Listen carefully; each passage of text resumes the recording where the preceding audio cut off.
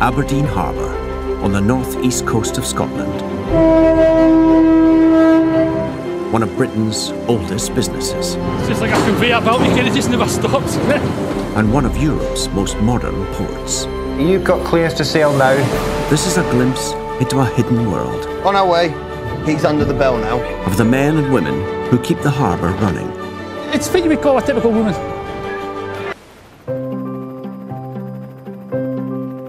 At the harbour, it's business as usual. What a cracking day. I think the woolly pulley's going to have to come off at some point.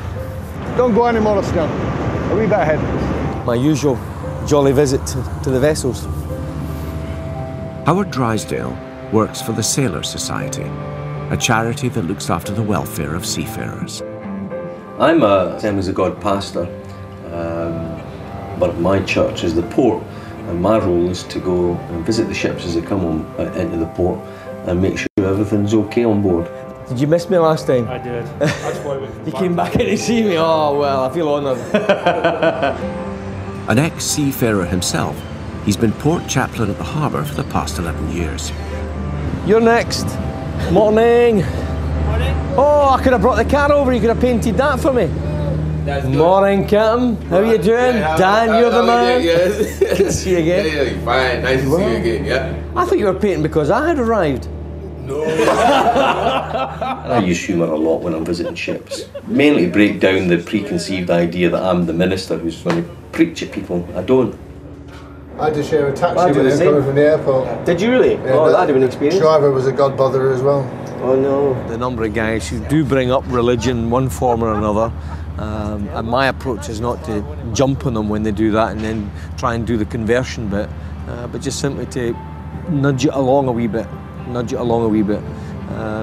over the months and the years, who knows where it's going to lead.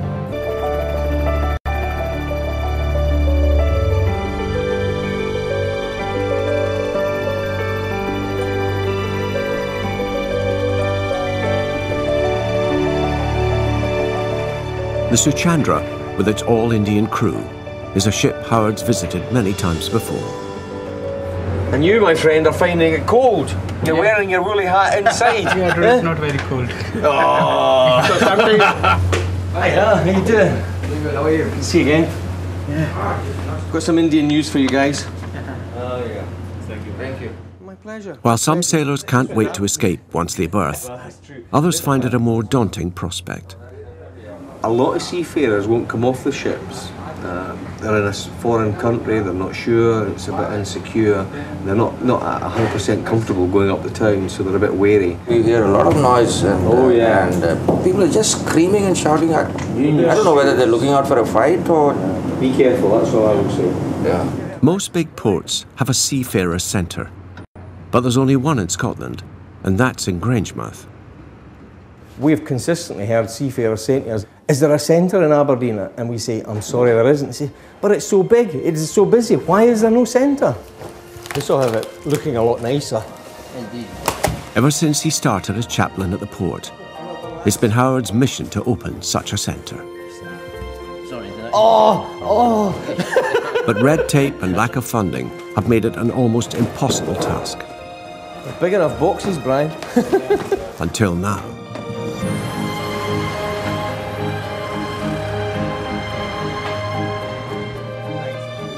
And we've got pool table, we've got an internet room through there.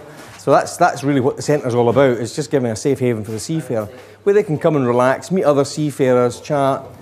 But it's due to open in just a few days. And Howard's struggling to get everything ready in time. I'm not getting any younger, Brian. Will you join me? I've had so many people say, you don't need a mission, there's no point in having it. The oil industry's dead and dying. Who's going to be here in 10 years' time? Well, the oil industry's still going. There's still plenty of seafarers in the port, and they need us here. Can't beat the banter, can you? You're a strong man. It's the 19th of December, the grand opening of Howard's Seafarers' Centre. I can't wait. I wanted to open the door now, and it's, well, we've only another half hour to go. And I'll probably open the door and there won't be a soul out there, of course. But they're practically queuing up. How are you doing? How are you, my friend? Good to see you. I said I would give the first seafarer in here a big hug. Yeah? That's you. You're the first seafarer. Good to see you, my friend. Nice to meet you. My family. It's your family? Yeah. So finally, it's open and we've arrived. You've been warned. Very good we have Seaman's Club because if we have problem, I know. Because, around to help. You know. Ooh, set it up for you. You're doing grand, man. The centre has been entirely funded by Aberdeen's maritime industry. Well, after 10 years, 5 months, 18 days, here we are. And I'm just over the moon that the seafarers are actually getting something that they want. So my dream has not been just my dream.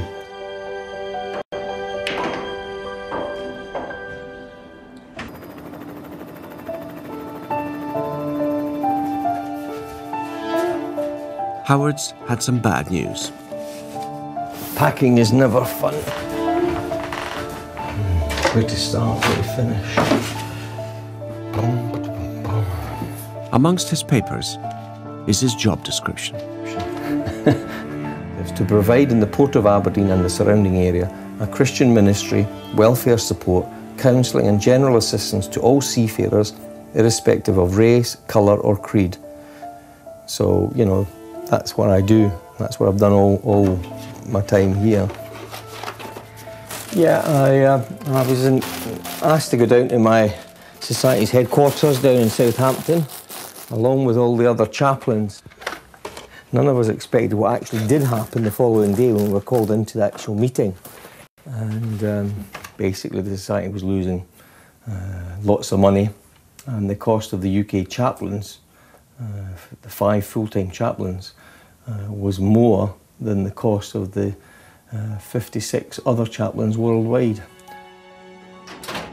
And I was told that there was no post in Aberdeen, and they also said that they wouldn't have a chaplain in a port where there was a seafarer centre providing welfare to the seafarers. So in my success of getting a centre, I actually did myself out of a job.